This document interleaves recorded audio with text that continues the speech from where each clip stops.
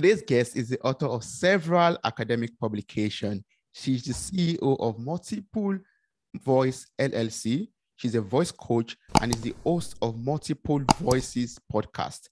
She's a former interpreter of the United States Department of State, Washington, D.C., and is currently a professor at a university in Italy. Welcome to the show, Claudia. How are you doing? Thank you. Thank you, Toby. You said my name perfectly. You are the first host who says Claudia. I love that. Thank you so much. Thank you. Thank you so much for joining me today on this episode of Thank you Mirrortalk. for having me. I'm just really excited to be speaking with you. Even before pressing record, like we've just been conversing, and I just enjoy, just speaking with you already. That's been awesome. Yeah, yes. Me too. But I'm an open book. We can, really talk about anything. But as I was mentioning this, what I really, really like is the title of your podcast, Mirror Talk. I think that's probably first of all, it's original. All right. You don't find mirror in many podcasts. And then it's so interesting because it covers so many different fields, because when you talk about a mirror, you talk about how people see each other, how people see other people, how other people see them, how that changes as time goes on. And in certain, I love it. I just love it. Wow, congratulations. Thank you so much. I really appreciate that. Thank you so much. So, you have worked as an interpreter for the U.S. Department of State, and you're a professor, you are the CEO, and you're a podcast host. You have experienced a lot of things, or you've done a lot of things so far. So I'd love to learn more about that. Can you share more about your life and career journey with me? Okay. So let's say that as you said in the beginning when you were introducing me, most of the things, even if there's so many different things, they have a thread, a common thread, and it's always language. It's always to do with either speaking or communicating, and it has to do with interpersonal relations.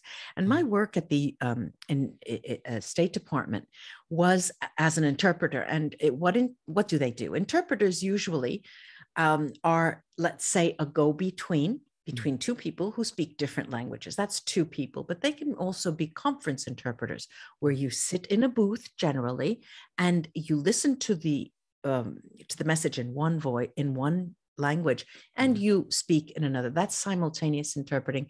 That's one of my favorite. No, that's what I teach actually. And so it's interesting. I used to think, back when I was working a lot more as an interpreter, I used to think, oh my God, this is getting boring. I wish they knew what they were talking about, at least, Yes. Because you have to repeat people's thoughts sometimes that are just pitiful, or they just don't make any sense. They say, okay, there are 4 points in blah blah blah, and they say 2 or 3 but never 4. So you just go with the flow, and sometimes you correct, but it's interesting. You learn a lot. You really learn a lot. But then I got tired of doing that, because I was always had to interpret someone else's thoughts. And it became, of course, easy and second nature. And it is something that there's a gift, just like any other profession. There are gifted doctors, gifted artists. And since I said that I teach interpreting, you can learn it, of course. And it really isn't about the languages and how many languages and how well you know those languages. Really, it's about how delicate you are in understanding that social dance. Because when you're working, especially in politics, people don't want to be understood. They talk, but they don't want to be understood. And that's difficult. That's really, really difficult. So there are a lot of stories. A lot of stories there. But I'm quite interested in this interpreter work that you did for a while. Can you tell me about, the changing role of an interpreter, for example, and how does, this self-preservation in simultaneous interpreting comes into play? The role of the interpreter has changed so much over the years. Over these last 3 years, just simply because since COVID, we do not go to conferences, Mm. and we are always, I'd say 99% of the time, behind a computer now. Mm. And so you can understand how difficult that is, because we are in a conversation, Toby, and either you speak or I speak, because otherwise the people will hear two overlapping voices and they can't understand. So a lot of companies started working on that problem and created different channels and different platforms to be able to listen to the original, have people attend the conference, and also for interpreters to work. And so that was partially solved. The role of the interpreter has changed also in a different way, because many times you are not just an interpreter, but you are a confidant. If you're in a liaison situation where if you travel with the political delegate, you are their confidant, in the sense that they need information from you before they go into meetings, and they need to know from you the customs of certain countries, certain cities, certain people, and certain political parties. Can I say this? Would I be offensive if, so many of the times you're asked much more than the language programs teach you. Yes. And so that is, like I said, it's not all about the language. It's really about this social dance that's difficult. And when you talk about self-preservation, this was a study I did a while ago. It's actually the basis for my PhD. When you're talking, if I said to you, Toby, how dare you? How could you have such a podcast? You should be ashamed of yourself. That's a threat, right? Yeah. I mean, that's mean, right? Yes. That's something people just don't say, right? If I really wanted to sugarcoat it, I could say something like, are you really sure that that's the right words to use to describe your podcast? Couldn't you probably have found a title that could have been more conducive? Or, I could have changed it in a different way. So what happens in politics, especially, but in general, every day, is that people talk to each other. And when I said before, they really don't want to be understood. That's true. And when there is an interpreter between two people, they use the interpreter to say really mean things. Tell him to go to hell. I like hell. I will do that, and tell him those words, and it's terrible. Yes. So what I did was a survey. I took some data from a conference where there are professional interpreters and their situations. I'll give you an example. There was this was a conference on women politicians in the Mediterranean. And an Israeli delegate stood, and it was her turn to speak, because they had to talk about the situation of women in their area and what they were doing or how it has changed recently.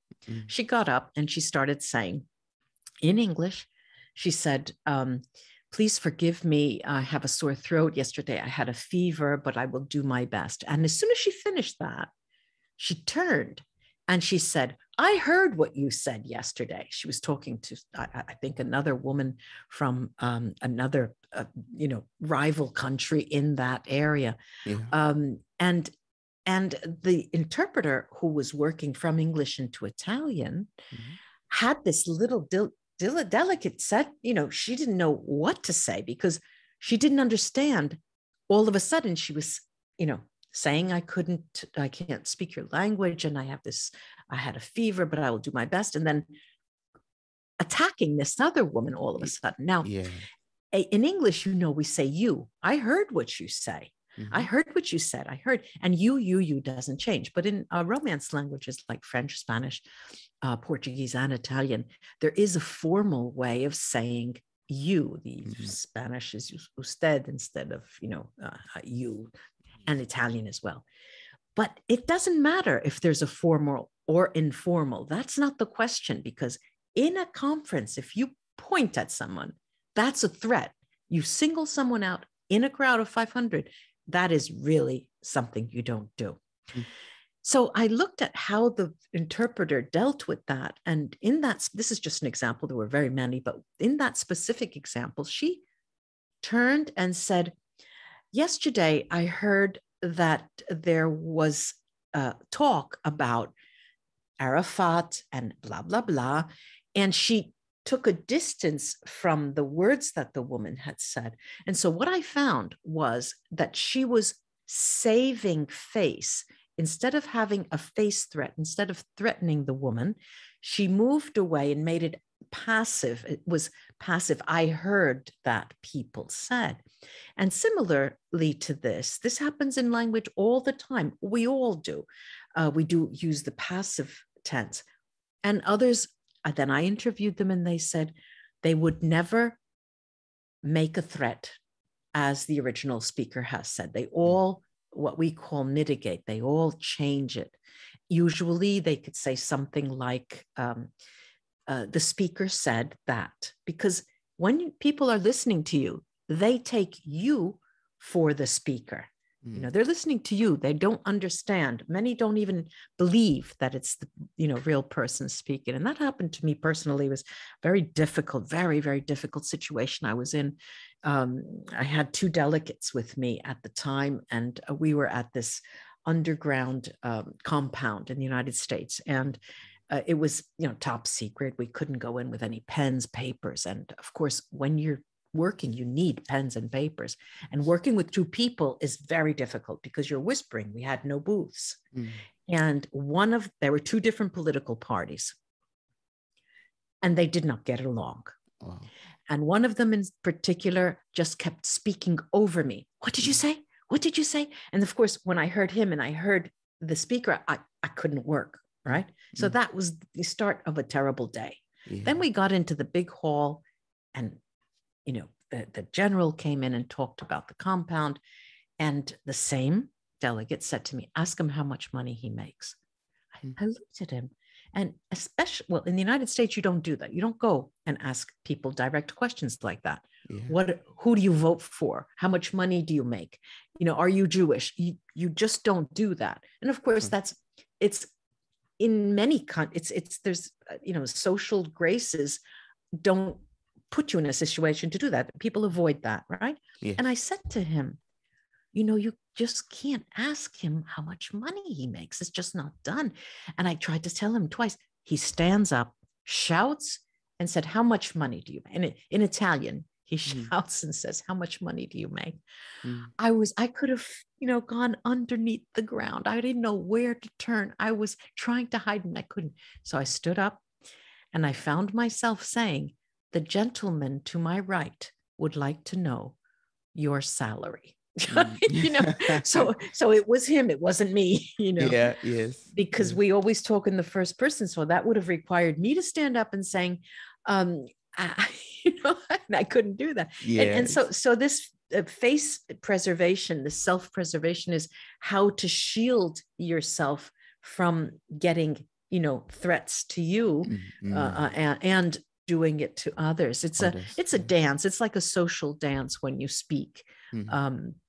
But it's interesting and it's delicate and and it can be done if people were just a little sensitive to that, Yes, Yeah. I do. Yeah. Wow. And you do also other things, like you're writing a book, for example. You've written other academic publications already. Right. You have a YouTube channel. You host a podcast. a lot of things.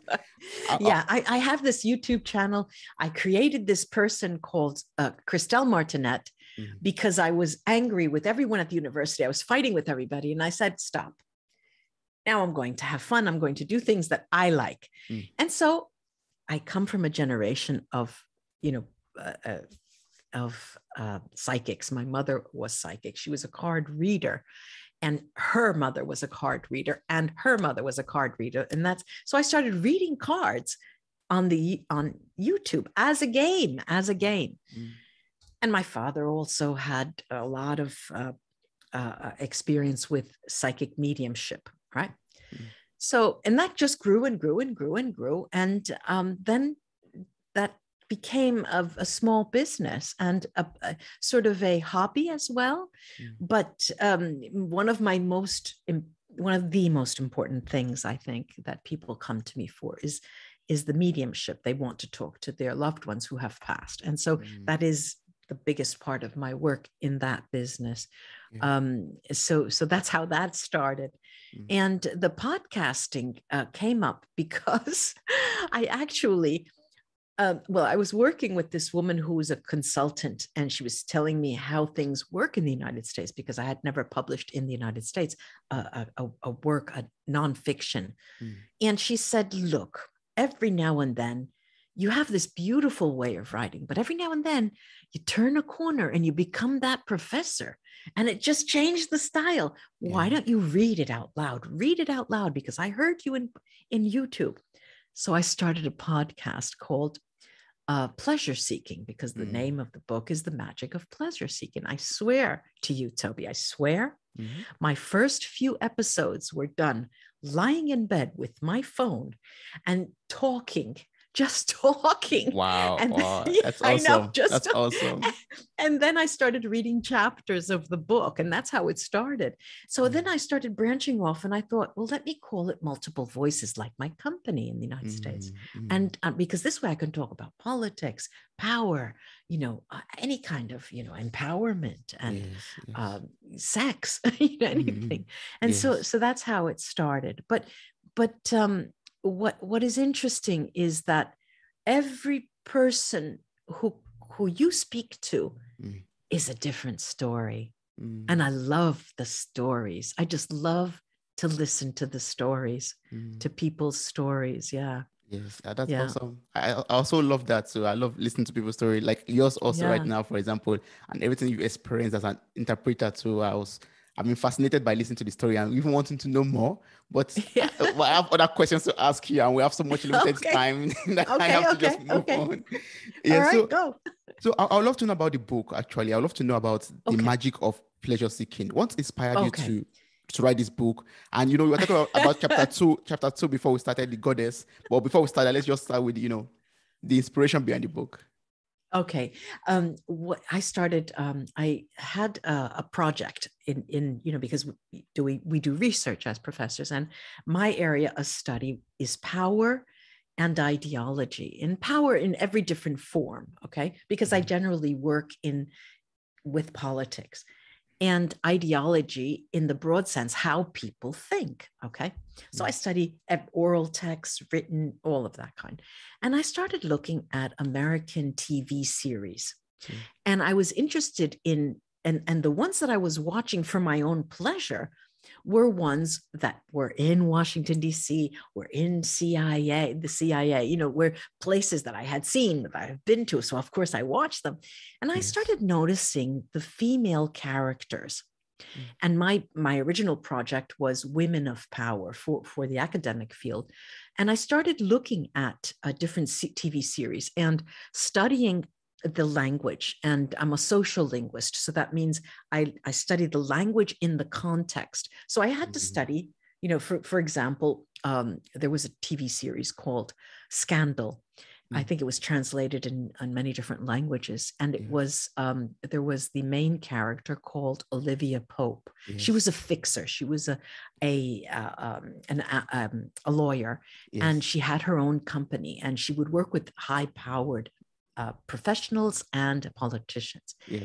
And it was so interesting to see, because there was not always only the fact of being a woman, the race issue, her family.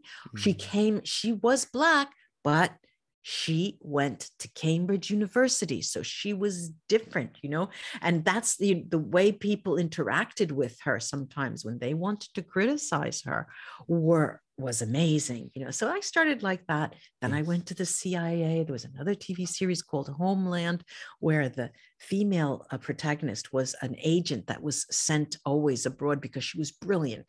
She was dynamic, but she had bipolarity. She was bipolar. And I thought that was so odd. How is it? And I thought to myself, you always see bipolarity in women in these shows, but not in men. And so then that was another study I did. And so I put them together and I put the notes together. And that's how Women of Power, the idea started.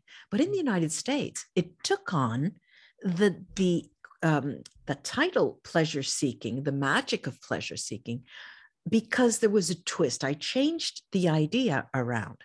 Each of these women, to me, corresponded to an archetype. For example, this Olivia Pope in Washington was a fixer. Okay. Yes. And the bipolar, her name was Carrie in the Homeland TV series. She was an agent, a secret agent, we could have called her. So that was a different archetype. Yeah. And I grouped them all together in different parts of the book. That then changed. And I thought, let me use this as a message to women, because we've got to change these dynamics. Okay. Yes. Because if I study social linguistics and I study hegemonia, power and ideology, I have to use my writing to start changing things. So I wanted to talk to millennial women, and that's 25 to 35, 25, 40, things like that. And the idea is they're struggling. They're the children of baby boomers who they criticize. They saw their parents working nonstop. They saw their parents doing certain things, buying homes, getting the car, always trying to make more and more and more. And what happens is, I'm generalizing now. What happens is, despite all of their criticism, they now are high-powered people trying to get a high-powered job. They want the family, they want children, they want the car, the house, everything. And they're suffering just as much. Why am I saying this? Because, of course, before you write a book in the United States, you have to motivate. Why are you writing this book for that target? Yes. I found that there was a high number of depression cases in the millennial women cohort in that group.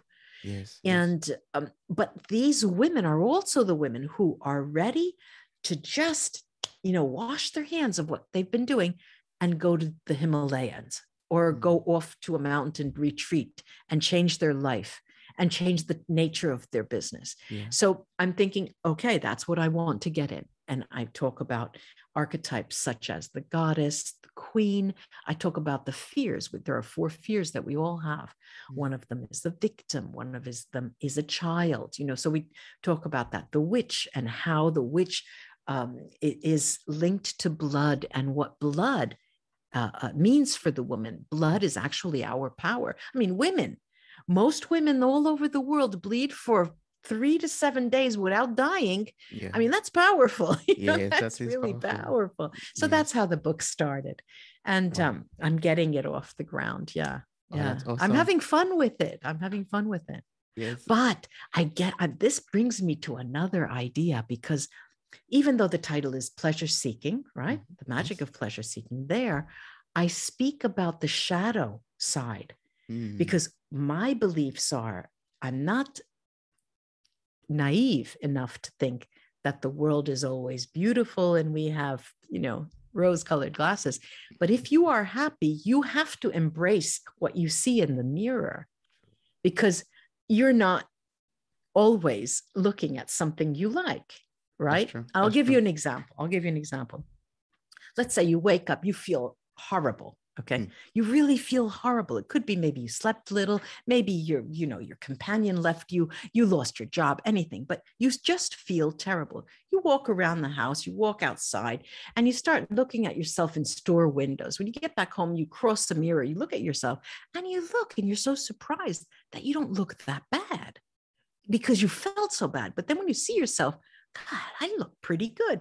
And isn't it funny how your mood changes so fast when your mirror says, come on, lady, you don't look that bad. Yeah, that's true. And so, so it's this inside and the outside, that game that we play with ourselves. And you really need to embrace that. You really need to, those days that shadow side through the mirror comes and gets you, you really have to look out for it and know that you're prone to do that.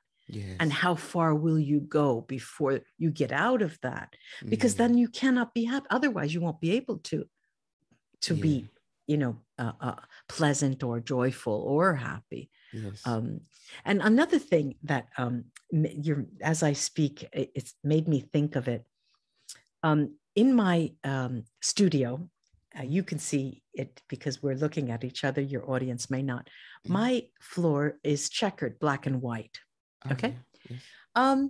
One day I lost something. It was the bottle top, a cap of a bottle. And I just couldn't find it anywhere. Couldn't find it anywhere. I thought, okay, I'm getting old. You lose things. Okay, forget it. It'll pop up, right? Yes. My mother always used to say, look, your house does not rob, but your house just hides things. Okay. Okay. So one day I was lying on my couch and I was looking and I was working, I had my iPad, I was writing, looking, and I looked at one of the mirrors that I have. I have these gym locker, like closets, and they have mirrors. And I was looking over to the side at an angle, and I saw the other side of the room, and I saw the bottle cap. Oh, it was under a chair, and it was white, and it was on the white tile, and it made me, because I thought to myself, you mean I didn't even clean it over there? I didn't vacuum over it? And I was laughing and laughing and laughing. I hadn't seen it because it was white, And so that means to me, if I looked in a different way in that mirror at another angle, I would have seen something different. All you have to do is shift a little bit and you see your perspective changes, And if you take your camera in Zoom and you raise it, you have a different person. You may look better, you may look worse. You put it underneath, look very scary. You never know. So this idea of mirror really is important because it gives us clarity. It does really give us clarity. Yes, but it's frightening. That's true. That's very right. And that's one question I want to ask right now. Like, how do we deal with with the magnitude of that our shadow side?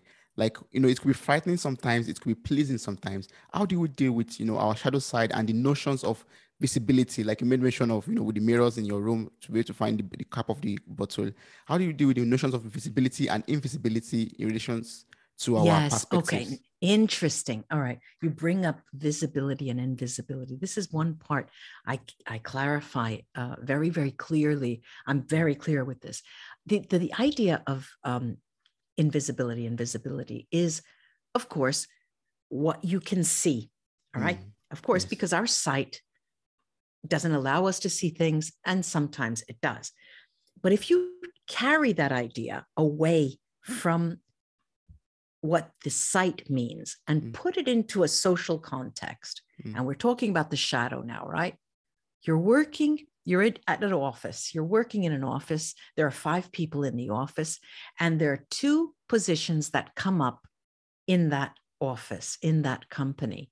And there are 2 out of the 5 that are interested in that position. You're friends, but when you find out that you both want it, something changes. Okay. One is a man, one is a woman, let's say, just for example's sake. When you have conversation, this has to do with power, all right? When you have conversation, I say to you, okay, Toby, look, let's say that today, let's play a game, all right? Let's play a game. I'm going to say a word, and then you give me a word, and then I have to add it. So we have to make a message. We have to create a phrase or a concept. It's like we used to play when we were young, telephone, right? And this is a game that you play with someone to have fun, but also to be linked very, very closely, because without that other person, I couldn't finish my thoughts. And you have to you can't second guess the other person because they could say something completely different, right? Now, that is a game that you can play socially, but sometimes you want to be visible, you want to shine, and that is a power that you have. But power also comes from knowing when to step back and letting the other person shine. That's visibility and invisibility. Power structures work in a way that we don't expect. Remember, I spoke about the direct threats. You said, that is called face threatening. Okay. And then there's a way of distancing yourself using passive language. Power comes never when you directly threat, ever, because the language, there's distance and there's proximity. It's a complex algorithm that I've worked on, but the way you use your language will allow you to move closer, move farther away, to get more followers, or to lose power and lose followers. And when you talk about a shadow, how can you embrace that? When you're really, really down and you know there's something out there, all you have to do is step back. You step back and you look at it for what it is, not in relation to you, but objectively, and what it means to you. Because if you understand why it has some pull over you, why is it bringing you down? If you can see that, it'll make you laugh, just the way I was laughing when I was on my couch looking at the mirror and I saw the bottle cap on the white tile. And I started laughing because all of a sudden it was, it wasn't the crazy woman who, who lost her memory. It was just perspective, it's just perspective. So it's the way you look at that shadow. And you embrace it. You can embrace it then. It happens. I mean, we know life is life. And not every day is the same. But if you can say, okay, today's a good day. Great. Today's not so good. Oh, well, I'll go have some ice cream. That'll change my mood, or to have some chocolate. I'm surely to, pop out of my mood, It's something you have to bring with you. It's part of you. It's not something you can cancel. It's part of your life, it's part of your scars. If if someone has hurt you, it's a scar, but that's part of who you are, Yes. And that's where we, embrace and dance with our shadow and also dancing. enjoy it. Exactly. Yeah. Yeah. Dancing with it. That's the great metaphor. Yeah. Yes. Wow.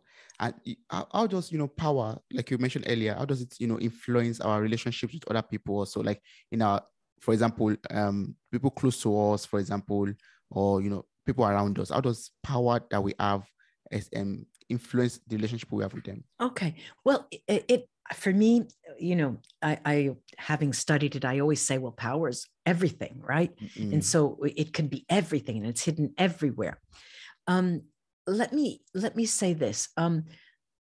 Let's say that there's one thing that's called game theory, playing games. Yes. Game theory. And essentially, it means this. You don't want to win when you're playing, especially in a relationships. It could be a romantic relationship, a business relationship, a partnership, a family member. You never want to win. Otherwise, you lose, because then there's no relationship, Yes. Okay, so you play the game, and that's linked to the idea of visibility and invisibility. You play the game so you can continue to play the game. Yeah. And in a partnership, in a romantic partnership, that's very clear. Well, it's not as clear as I think, but to me, it's very clear, because people have to win. And it's even on this side, if we're not winning and we give them the theater and the limelight and their moment of glory, we are watching a show, and it's pleasant for us as well. So it's a win-win situation. But game theory talks to us about how to keep the ball rolling, and power is influential in that. So unless we're talking about countries where there's absolute power, where there is no negotiation, but in human relationships, that's the game. That for me, that's the game. It is always a matter. It's a dynamic equilibrium. Balance is always dynamic. Sometimes it goes up and down.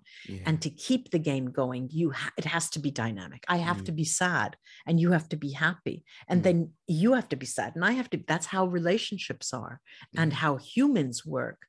And of course, there are many people, though, that would like to have a huge audience and be so powerful that they can influence everyone's lives. Mm. And there are very many people, because they are they're very good at using their language. Mm. And behind their words, there are emotions. Mm. And when you've got that very strong ability, those strong ingredients together, they become powerful speakers. Yes. And, every now and then they may even make you laugh, so, that's how the relations, I believe that power is all around, and the game is not to win.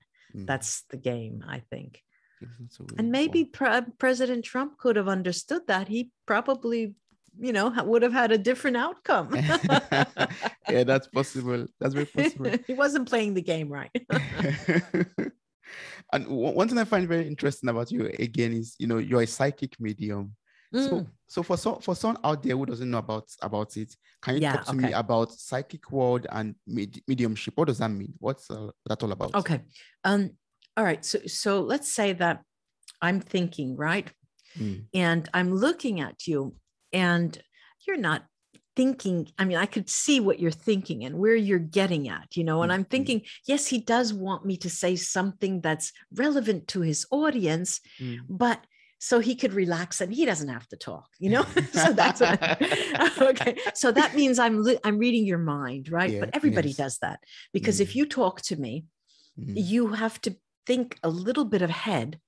And while I'm talking, you're already thinking a little ahead in terms of what you could say after that, if we're having a conversation. So everybody is a little bit intuitive. That's another word, intuitive. Yeah. But for mediumship, let's say, well, the psychic has it more refined and more sensitive. For example, if you came to me, Toby, and you said, look, I have this, I've had these job offers, okay? Company A, company B, company C. Company A is called, well, I'll call it A, B, and C. And, but I really am having trouble choosing. What, can you give me any insight on that? And of course, while we're talking, I get it right away. And I'm going to say it's going to be A, because B and C will give you other things. But for today, it's going to be A, because it'll get you then to a place where you can change your objectives. And that's a way of not foreseeing the future, but understanding how energy can move. Because we're talking about thoughts, we're talking about the way ideas, and that's energy. Now, mediumship means that a person has the spirit world, people who have passed, even people who are still alive, I can channel for someone else. I wouldn't do it unless I had the permission of that other person, if they are alive. Okay. But if they are dead, if they have passed, typically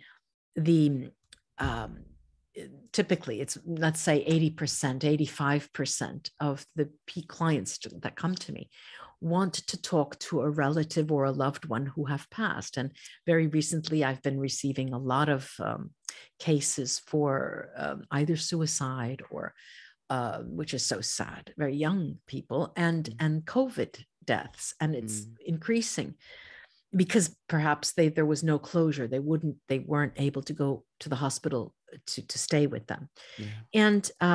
And what happens is they ask questions, and I get the messages and I relay them to them.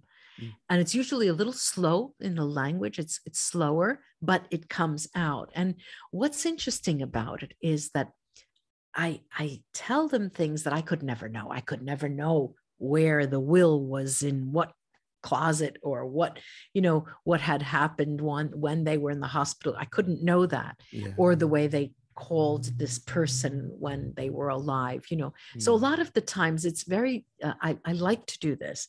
I like to do this even if I'm exposed to negative energy. I come into contact with a lot of negative energy. I have to be very careful. I have to cleanse myself up before, after. But what's interesting is that people are able to connect.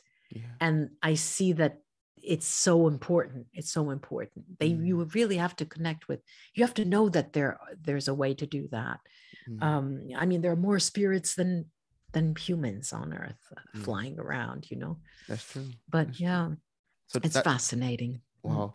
But does that have to do with anything spiritual, or is it just like you said, just energy, and that's just all about it? Well, let's say that the word spiritual has different meanings for different people. If I say to you, Toby, I'm very religious, you understand that to mean that I have a certain institutionalized religion. I'm Catholic or Jewish or Muslim, and I have certain practices. Okay, so you get that. Yes. But if I say I'm a very spiritual person, you would not even know what I'm talking about. True. And so usually the next question would be, well, in what way? You know? And so that it depends. You know, one person would say to you, I contact my guides, my spirit guides often, and I pray to certain lords or whatever, according to their culture, without going to the temple. Sometimes they can go to a temple and so on. So, but being a spiritual being or acting in a spiritual way for other people may also mean extending yourself to help others without profit, without, unconditionally. Yeah. It's about love. It's really about extending love, and spirituality for me is love, and your spiritual essence to me is the love I see when I see someone. Yeah. A lot of people call that light, and that's a metaphor. It's the same, you know, for me. A lot of people, they talk about the soul and how their soul, boy, you have a beautiful soul, you know, and a lot of people, if you've asked them, well, what is the soul for you here? Again, where is it? I mean, if you look, you can't point to the soul anywhere, you know, but the body is nothing without a soul, you know, it's usually the soul with a body around it, you know. True. So a lot of people call it consciousness. A lot of people call it different things. So let's say that it shifts according to the culture that you're in today, or where you grew up. And so it's very different, but there is, of course, the concept, whether you are alive and you can talk to me, or you are dead and you're no longer here. And if I speak to that soul who's no longer alive, that is a spirit. Okay. And not because I do that, I'm spiritual, but that is a spirit because they're not human. Right. Yeah. So it's a difficult, it's very slippery. You know, it's slippery and slidey, the idea of soul, spirituality, and what is the spirit. A lot of people talk about the soul and spirit as being the same. I embrace that because I have my soul. Spirit may be my spirit guides. I know who my spirit guides are. I have their names. I can talk to them. I talk to them every single minute of the day when I need help, you know. And and that's interesting too. I also do spirit guide readings. I find the guides that people have, and actually the way they want to impulse the people, and how they show themselves, and how they, you know, what their role is in their for the person on their team. And so that's really fascinating as well. But there's one last thing about this, and I want to link it to the notion of thoughts, is that we all have to be very, very careful about what we think and how we think, because it flies right off us. And with COVID, what we're getting and what I'm seeing, usually I could say, look, Toby, after I study your profile, I create a protocol and I say, look, Toby, I see this, and this. This has come from this person. This is ancestral. Today, that's not the case. It's changed. People are carriers. I could be a carrier for negative energy that I'm giving to you right now, for example, but it didn't originate with me, because the energy in the dynamics of the energy has changed so much. And that's why it's a time that's so changeable It's quite difficult. It's quite difficult to get your bearings sometime. Here too, it's almost like the shadow. You have to embrace it. This is what we're going through. That's the way it is. Just, clean, go take a shower, put some perfume in the air. Yes. Yeah, and very just, challenging. Just live with it. Yes. So Yeah. from everything you've experienced so far, I've learned a lot already. Like from your days as an interpreter, and as from your book that you're still writing now, and also from your psychic mediumship also. Like, what was the most interesting experience that you've ever had? Like from this your interesting life already, what's the most interesting experience you've ever had? Oh God, let's see. I want to say so many things. Childbirth. No, and why I say that, because, even then I was writing books and everything, and I got pregnant, and I thought, okay.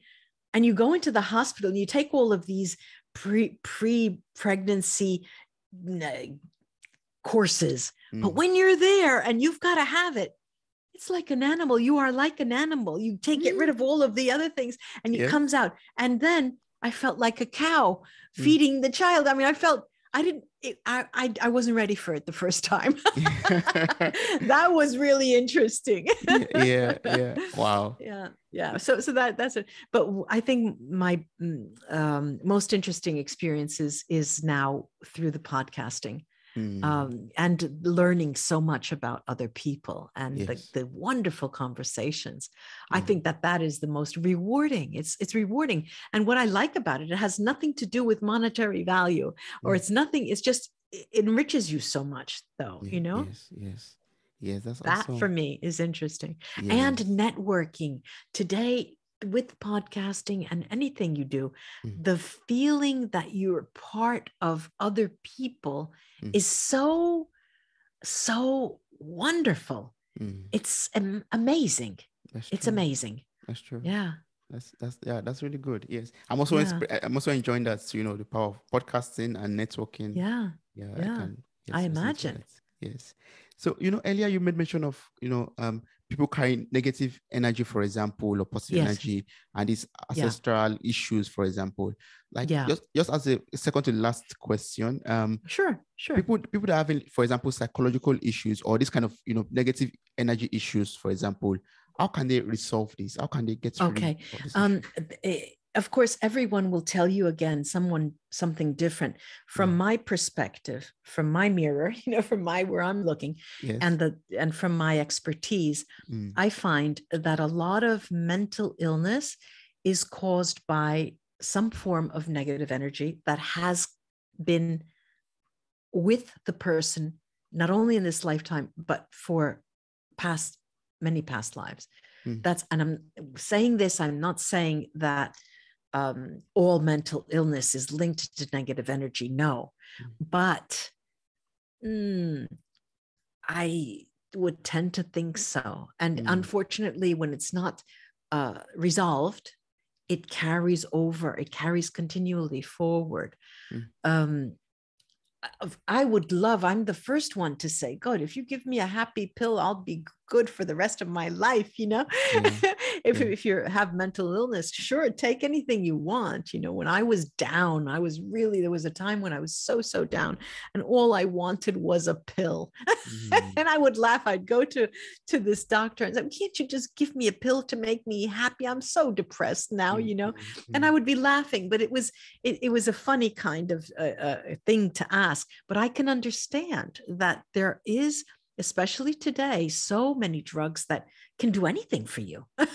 Really. Yes. But I think that the issue of your mental health is just that. It's health, and health is made up of everything. Yes. And health is strictly linked with your social life. Yeah. And the way you live. They cannot be brought apart. It is, a human is a social animal, whether we like it or not. We come from people. We pop out of people. So that's our first contact. And And then, of course, people start thinking, oh, my parents, oh, why, and there's a time when you just leave that link behind. You can't blame your parents for everything, But yeah, the mental illness is always, a big question mark. I do believe that it was misunderstood for many, many years. It still is misunderstood. And every day I hope that in the future people will be more sensitive to energy, the importance of energy that a person has, and open to non-medical careers. I'm a medical intuitive. That means that I study different organs and systems of the body to see where there's the accumulation of negative energy and when to clear it. Because if you keep it, then you will get very physically ill. And that is also fascinating. But it needs, I think the hard scientists, the hard sciences really need to open to things that cannot be solved by just measuring. It doesn't work, There was a friend of mine who is a physicist, and he said, he's an experimental physicist, and he said, in our experiments, when we try to measure the origin of time, we get there, and as soon as we think we've measured it, it shifts and it keeps moving. And that just goes to tell you that's you can't get harder than science than physics, Yes. Yeah. Oh, that's awesome. So you mean for us to resolve all of these psychological issues, we should look into some things that are not medical. Exactly. And not go late, go early on, especially when you realize there are certain patterns. I'll give you a couple of examples. You're a 35-year-old man or woman, and you realize that you've had the same pattern recur. You meet a partner, you stay together for 4 months, and it's over. After the 4th month, it never goes forward because there's something that occurs. And you start to think, what's happening? It has to be me because I'm the only one who has this, and that's when people come to me to think, I can't get out of this rut. I'm stuck. And so then we work through the past lives, we work through the energy, and there's always a shift, and always a shift. That's fascinating. That is I work with soul therapy, I call it. And of all the research I've ever done, this is the most fascinating for me because I see the results, and it's just remarkable how changes come about. I'll give you an example. I work with a lot of women who typically come from society where their voices are not heard, or where they are constrained to the family ties when they have to get married at an age, under the age of 30, where they have, all of these constraints. And when they work with me, even if they're no longer 35, they're 50 and have been married for 20 years or 30 years, after this soul therapy, they find themselves turning to their partner and saying, look, it's about time we stop doing this. We need to do that. I can no longer live like that. Whereas they would have never started saying any of that before. And that's one of the things that I have seen. I've myself have gone through it. That's why I started this years ago doing it, because I realized that it's all about your thoughts. It really is all about your thoughts.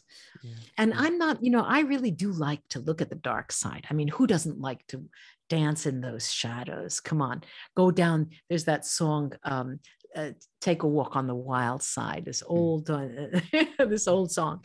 And you go on the wild side, and that's where you have fun, actually. Do things you're not supposed to do, break the law, let me break the law.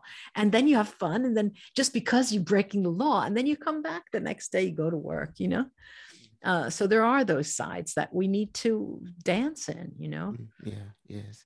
So for someone out there who's interested to work with you, for example, what's the best way to connect and work with you, or to get to read more about your academic publications, to get to know more about your services, to maybe Okay. what your There's some, yeah, well, I'll give them to you right to, there's my 2 websites. My author and voice coach website is www.claudiamonacelli.com. And the other services where I work with energy is www.christelmartinet.com. And my YouTube channel, Claudia Monacelli, aka Christelle Martinet. You'll be able to find me, and the publications, I'll give you a link to Google Scholars, where there's all of my publications there. Usually, awesome. Probably. That's awesome.